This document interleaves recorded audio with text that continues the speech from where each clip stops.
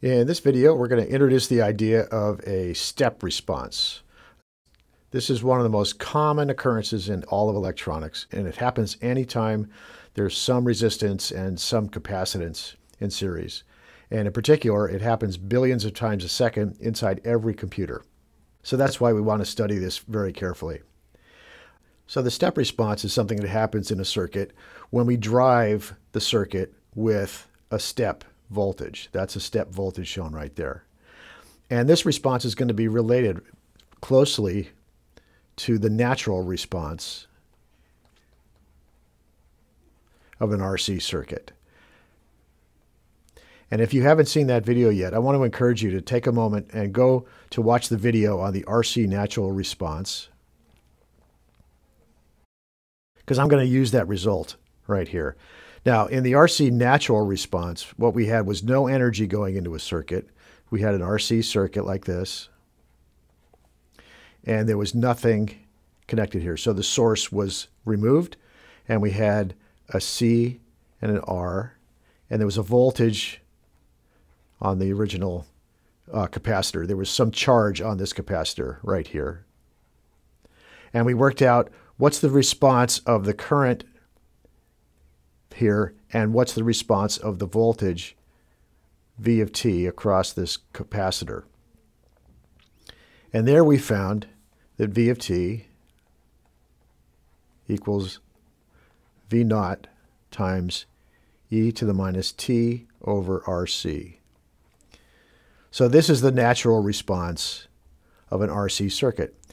And now what we're going to do in the step response is we're going to actually kick this circuit with a step. We're going to make the circuit do something, add some sort of stimulus from the outside that pushes this RC circuit in some direction. And we're going to see what that means. And it's going to be related to the natural response. So Vs here starts at some voltage V naught. Then at time 0, right here, it makes a step, a sharp step up to some other voltage step, Vs. And what we want to do is we want to see what this circuit does. And again, we'll label this. We want to find out this V of t. So what's going to happen is, and in the past, before t equals 0, this circuit will be in some state, and we'll figure out what that is. And then we're going to disturb the circuit, and it's going to settle down in some new state. And that's going to be called the step response of the circuit. So our approach here is going to be to look at this. First, we're going to do this intuitively. And we'll just look at a long time ago. We'll look at a long time from now, well after the step. We'll see what the circuit's doing then. And then we'll look at we'll guess at what happens in between. So first we'll do this intuitively, and then we'll do it with the formal mathematics. So I said we're going to break it down into three things. And the first thing we're going to look at is long ago.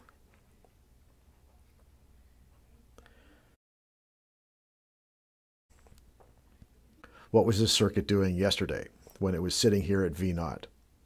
Well, long ago, Vs equals V naught.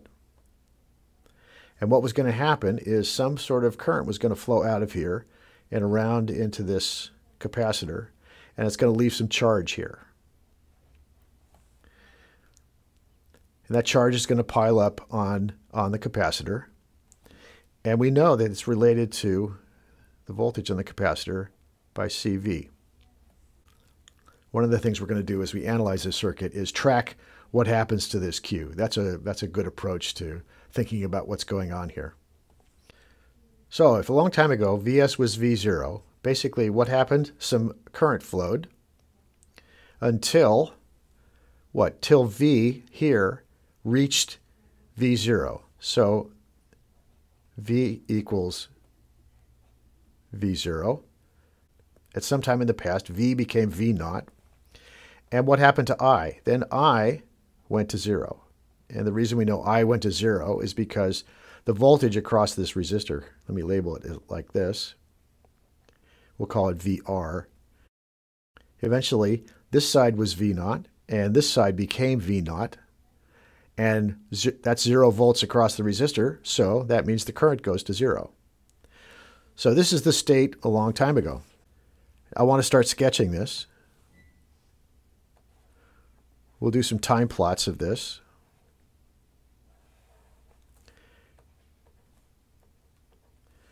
And we'll make this I and this V. And so we decided a long time ago, V was V naught.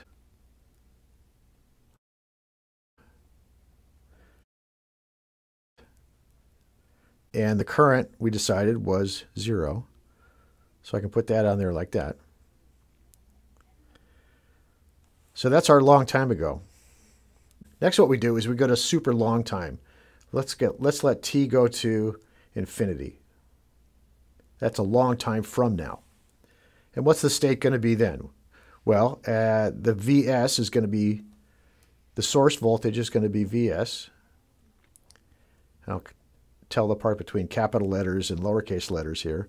Capital letters is a fixed voltage, and Vs is something that changes with time. And we can do the same sort of analysis. There's going to be some current that will flow. Q will build up until the voltage on the capacitor is, there'll be some current. The voltage on the capacitor will go to Vs. And the same story. The voltage across the resistor then will be 0 again, and that means that I will be 0 again. This is for a long time from now. So as we continue our intuition here, a long time from now, Vs is going to be the step voltage, big Vs. And what's I going to be? I, we decided, was going to be 0. So a long time from now, out in the future, I is going to be 0 again. Okay. So now let's go back and look at what happens between.